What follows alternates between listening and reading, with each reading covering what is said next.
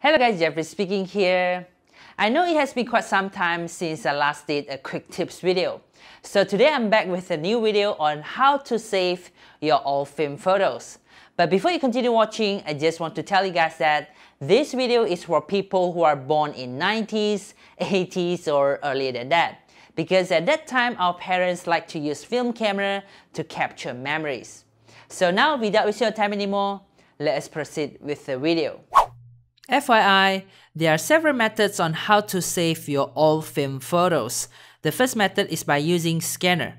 Usually you can get higher quality photos by adjusting the PPI, or also known as pixels per inch. You can also save in TIFF format where there's no loss of image details.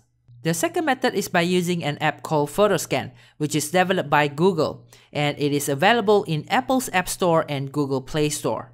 How to use the app is very easy. First, you tap on the virtual shutter button.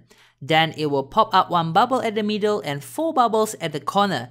And then you move your middle bubble to match that 4 other bubbles. Once you're done, the app will automatically crop the photo for you. Google advertised that this is glare-free, but during my test, sometimes I will get some glare on my photos too. Besides that, I will get blurry photos if I scan it under low light condition. But I would still recommend you guys to try it out because this is the fastest way to scan your film photos compared to a scanner. Maybe you guys can let me know at the comment box below what is your result using this app.